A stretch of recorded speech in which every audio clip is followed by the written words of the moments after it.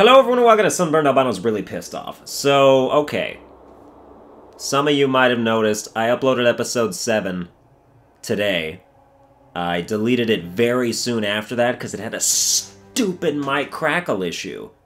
It's just the whole time, it's crackling. It's the same thing Elgato's had a problem with for the last 2.5 years and they've never fixed it and they apparently never will fix it.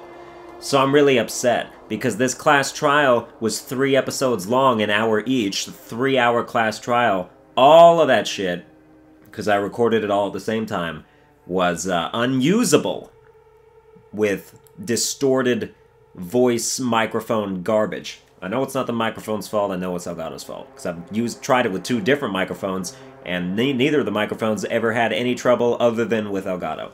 So, because I cannot sit through the same 3 hours again and try and, like, act surprised at everything that's happening, I don't want to, like... I know if I did that, like, my attitude would not be good during it, so I wouldn't want to subject y'all to that.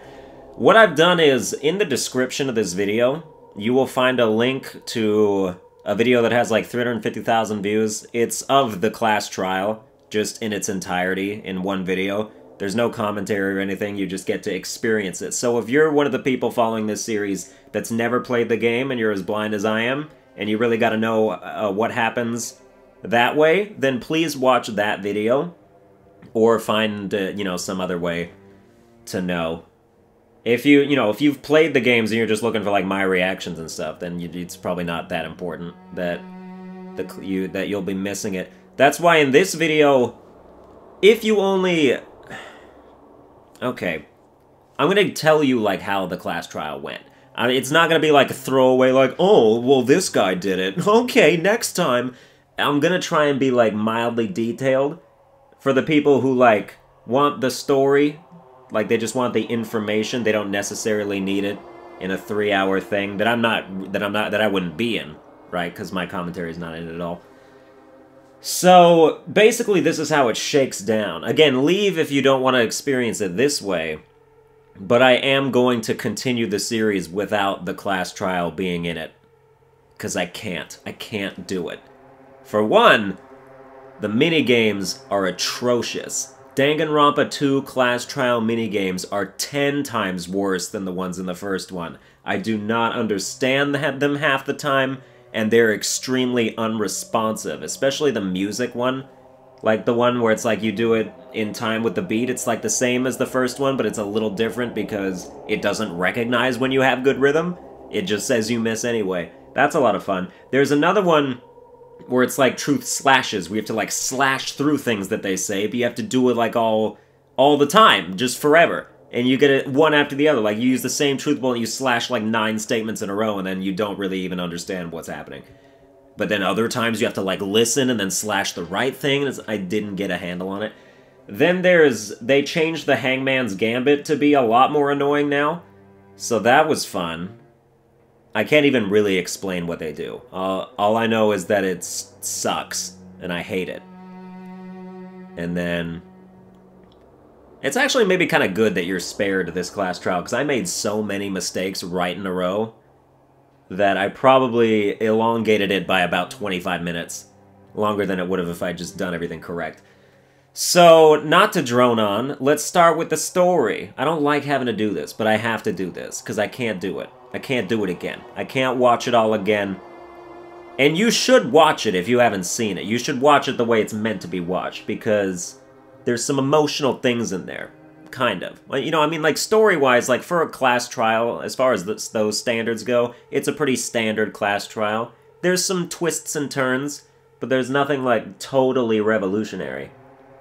Although... Yeah, so anyway, this is how it starts. So, they go to Monokuma Rock, right? And know that I have no bearing in my storytelling at all. I don't think I'm great at it. And this is off the cuff. I probably should have had talking points. That would have been a great idea, but we're still doing it. They go to Monokuma Rock. An escalator flies out of one of the Rushmore heads' mouth, and almost, like, lands directly on, like, half of them. They're standing, like, 2 inches from where it lands. That could have smashed a bunch of people. So they go on it, and they go up the escalator, they go inside the mouth, it leads to an elevator, it goes down inside the class trial room. Looks very similar to the first one, in the first game. So then they begin it, you know, who killed Byakuya? Why would they kill Byakuya? What's the motive, and why? Who could have done such a thing? So they're, you know, going through the motions, seeing like, oh, well, you know, Byakuya was killed under the table, like, how could Byakuya have seen in the dark when the blackout was happening to go under the table? And the answer was that Byakuya was the one who brought the night vision goggles. He brought them in his Duralumin case. So when the note, when he was sent the murder note, like, someone will be killed tonight, like, he prepared. He was ready for anything that could have happened. So in the Duralumin case, he had the night vision goggles. So when the blackout comes on, maybe he notices the timer, or maybe he doesn't. All I know is that he was standing near the case, so he put on his night vision goggles, and then he could see in the dark. He could see that, well, maybe I'm burying the lead here. He could, okay, well, I'll tell it this way, without spoiling, like, who's doing stuff until, like, the end. He could see a certain somebody using the lamp cord on that table to, like, make his way under the table so they could get the knife that they hid there. Which Byakuya did not hide the knife there, by the way. It was somebody. So somebody was going over there, getting the knife, and then Byakuya saw him, like, went over there, like, what the hell? And then pushed the person out from underneath the table, and then got stabbed through the floorboards with a very, like, long, skinny, like, one of those iron skewers that was missing from the equipment list. And Mikon said in the autopsy, like, it was it was 5 millimeters thick and, like, really long. So he got stabbed through the floorboards, like I said, and like I thought. And so he bled out under the table. He died under the table. Nobody moved his body or anything. He was just under the table.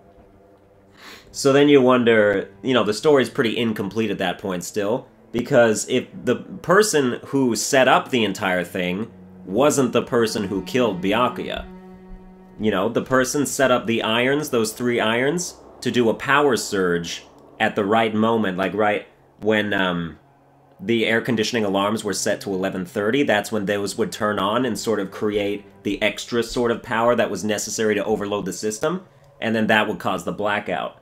So they did that, and then they were going to come over in the darkness, use the knife, and kill somebody. They didn't say who they were gonna kill. I'm not really sure who it would have been. That's never really come clear. But somebody else had their own little scheme going on, and so they were underneath the floorboards when the blackout was happening, and they just, you know, poked through.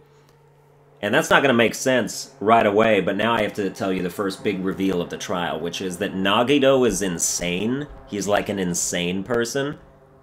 He's like really twisted, low self-esteem, nihilist, like, you know, I wanted to be the first one to kill, but, you know, because I just want to be a stepping stone for all you guys, you know? I wanted to set this going because then the other Ultimates, they would, you know, just use me as a stepping stone to ascend to even greater heights. I could be a trauma that they could overcome and become better people for them. Because in his own twisted way, like, he loves them all. He cares about all of the other people.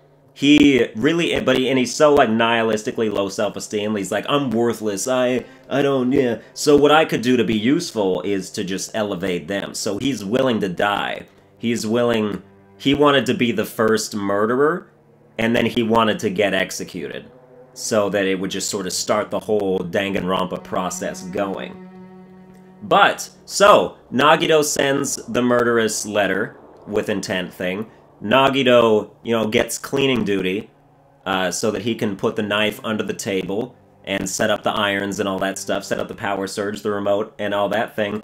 But while Nagito is setting all that stuff up, Teru is in the kitchen preparing all the food. Teru sees Nagito put the knife under the table and is like, oh, that's suspicious. Confronts him about it. Nagito just straight up says, oh, well, yeah, I was gonna try and kill someone tonight. And then Teru's like, what? And then Nagito's like, yeah, you know, I'm gonna do it, and there's nothing you can do to stop me. So, how about that? And so Teru's like, and you know, and then that's the end of the conversation. Nagito just leaves it like that. He just says to Teru, I'm gonna kill somebody, and then just lets him know about his plan. So, as the events progress, and the stuff actually happens, Teru takes one of the iron skewers. He goes down underneath the floorboards. He's trying to kill Nagito. He wants to kill Nagito to stop him from killing whoever Nagito's gonna kill. Because, you know, he sees Nagito go under the table to put the knife in it, right? So, Teru's like, oh, well, you know, I'm gonna wait in total darkness under the floorboards, and when I see the knife move, that'll be because, you know, Nagito's grabbing the knife, so I'll just, you know, stab up in the general direction of where the glowing paint is, and Nagito will be dead. But, obviously, Byakuya thwarts that, pushes Nagito out of the way, then Byakuya is the one that dies. And so Teru accidentally killed Byakuya. And then, after all that happens, and, like, before the trial, we have to jump around a little bit in terms of plot here. Nagito confronts Teru about what happened, and, like, starts talking to him, like, hey, just so you know, I'm gonna be your accomplice in this. I'm not gonna tell anybody what happened. You know, I'm gonna try and help you get away with it. Because Nagito, you know, wants everybody's... At this point, now that his plan has been foiled, he wants to help whoever is the Blackened succeed and, like, you know, rise above. Because, you know, it's his whole thing. And so, what happens after that? Right.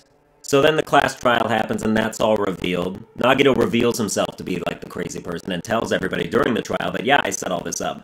But then, you know, there are things where it's like, they use different aspects of evidence, like, oh, you know, Ibuki's hearing, the reason she heard Teru's voice when everybody was, like, shouting and stuff was because Teru was under the floorboards in the dining hall at the time, so he just acted like he was there. He used one of the portable, stove lights to light his way down into the storage room, because that's where the trapdoor was that led under the floorboards, was in the storage room. So he could have done all that without being noticed during the blackout, without anybody seeing him, because he closed the fire doors so that the light wouldn't travel down the hallway. And then Peiko was in the office, but she got, like, not food poisoning, but, like, kind of? But, like, it wasn't anything Teru did. She just, like, had a shit real bad. So she was hogging the bathroom, and that's why Nekomaru was upset all the time. Like, oh, somebody's in the bathroom and been there the whole time. It turned out to be Peiko. She was having a real tough time of it. And then, yeah. You know, suspicion fell on Fuyuhiko at one point, but it was surmised that there was no way to get under the floorboards from outside the building, and Fuyuhiko never stepped foot inside the building. The trapdoor in the storage room was the only way to get under the floorboards. So, yeah, everybody wanted to blame Nagito, but then Nagito came forward about, you know, his craziness. And then somebody suspected Teru of hiding it. I don't remember how suspicion fell on Teru, but something happened. And Teru, like, throughout, like, when he's being accused, he starts to fucking lose his mind. Apparently he's been hiding this Cajun accent the whole time. Where he's like, for a long time, he always been taught that if you try hard enough, you can accomplish anything. Like, he talks like that, in real life, apparently.